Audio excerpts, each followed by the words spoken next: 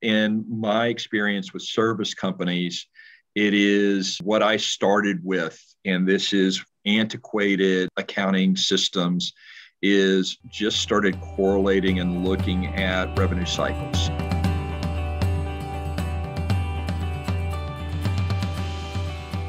And I remember this really clearly as going through, and to a certain point, revenue would come in, and it would, you'd have when revenue would come in and go up and down. And some of it was like, well, that's just what the business is. And I'm like, okay, if that's what the business is it consistent?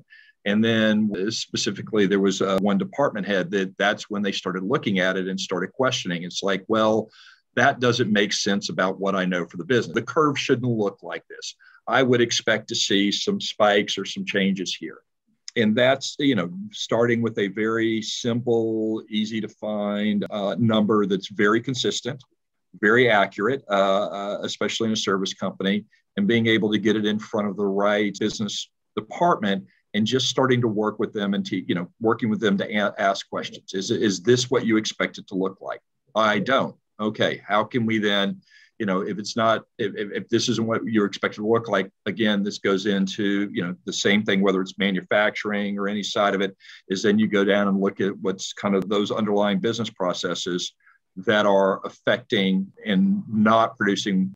What are the root causes of that? Something very simple. And then it can get more complex as it goes in, is the department heads and those underlying, those individual business units become more complex.